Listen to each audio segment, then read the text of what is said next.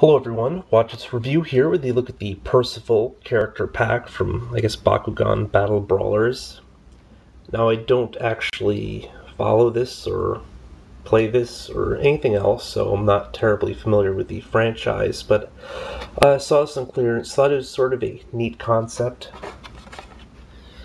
Just because, the tiny pieces never look like the monsters that they actually portray and everything, so I like the fact that they have like normal figures to kind of supplement that. I'm not sure if people actually use those in the game or whatever though, or even how the game is played. I think I tried watching the first episode, and yeah, I'm getting on a tangent here.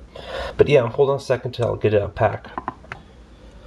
Okay, so I neglected to mention this because I didn't see it underneath the clearance tag, but this is in fact a Target exclusive. If that makes any difference to you, I assume it's long out of stores by now. I picked this up a while ago, but it comes with this card here, which I don't know, feels like a really thick cardboard stock, and it almost feels metal or something, just because it's got a huge amount of substance to it. But if you look at it, frays on the edges, so it's also kind of bent coming out pack. I don't know, it's weird like that, as well as the character in figure form, which is a really neat looking figure. Obviously this is probably one of the biggest draws for me in the pack, me being a monster fanatic and all. And then we have the actual playing piece, which I'm not sure how this stuff works, but these things fold up into balls, and then I had one of the McDonald's toys, so I think it's like a button or something you hit and then it pops open.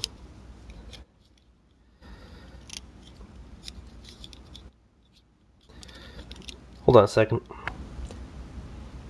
Alright, so first of all, I didn't have it completely compacted into its ball mode because I had the arms popped in first. I guess the head's got to go in before the arms.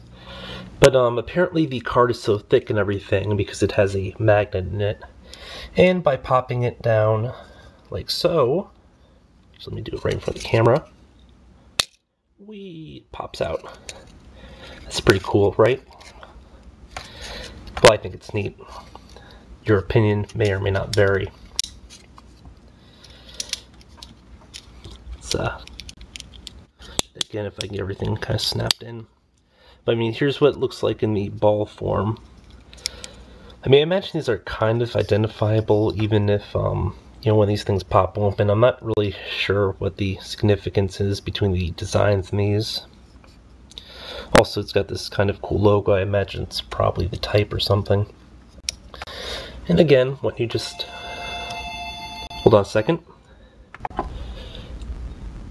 At any rate, like I was saying, just drop this here and wham! Pops open.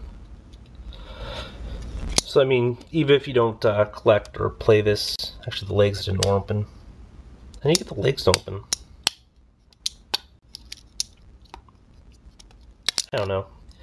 But I mean, the legs also flip down. Maybe it's got to be done manually. I think it's got to be done manually. But yeah, I mean, even if you don't collect this or anything, I think one of these is kind of a neat item. Or at least just picking up one from the series.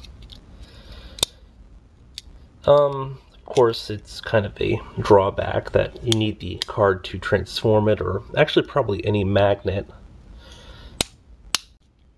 I mean, I guess that's a really kind of cool gimmick all the same. It's better than having to manually undo all the bits. Wham!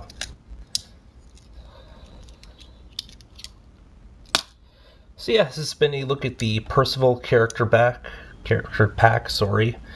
a Target exclusive that includes the little game piece, the card.